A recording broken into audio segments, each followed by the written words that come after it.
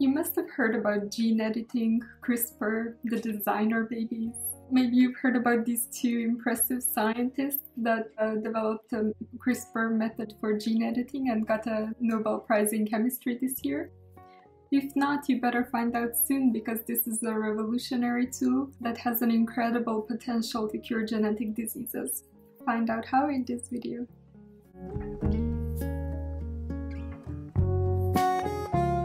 Welcome to another video. Thank you for being here. I'm the Biotech girl, and today I'll talk about CRISPR. When some people hear CRISPR, they may immediately think of gene editing. However, in its essence, CRISPR is basically a kind of immune system found in prokaryotes, which protects them from viruses. It is basically a DNA sequence which, when activated, destroys the genetic material of the virus that attacks them.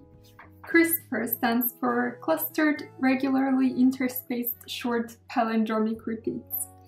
I know it's a mouthful, but let's explain all of this by going into the detail of the CRISPR structure.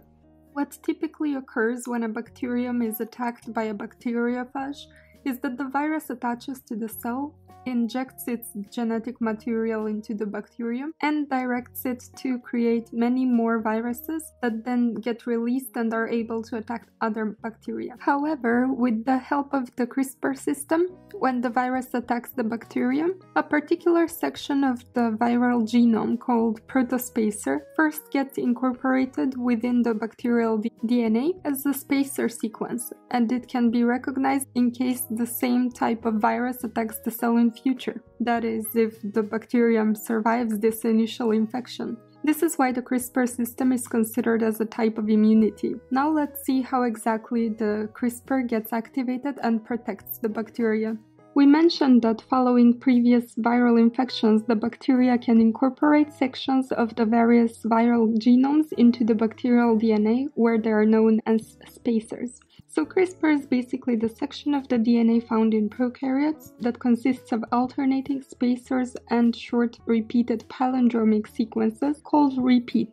So if the same virus attacks again, the corresponding DNA spacer section gets transcribed into a CRISPR or cRNA, carrying the corresponding nucleotide repeat section, and a tracer RNA or transactivating CRISPR RNA. Together they're called guide RNA. The CRISPR-associated protein Cas9, whose gene is adjacent to the CRISPR locus, associates with the guide RNA, which guides it to the target site of the viral genome that is complementary to the guide RNA sequence, which separates the strands.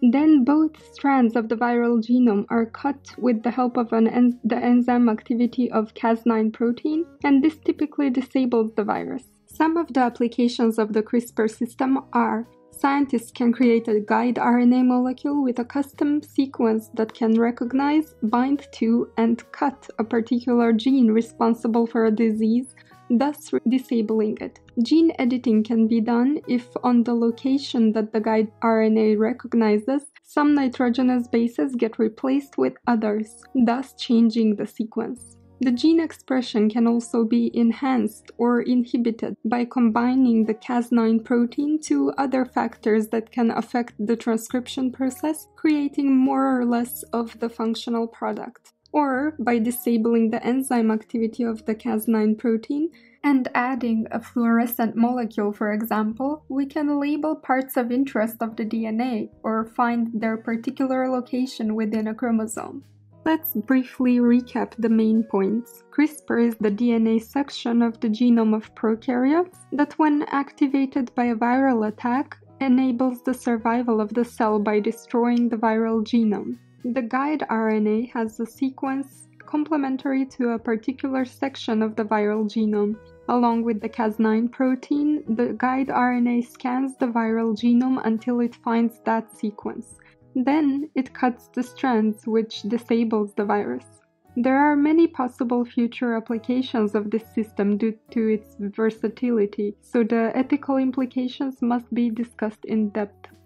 Thank you for watching. Let me know if you have any questions about this or if you want me to make a video on a particular topic. Until next time, stay safe and stay curious.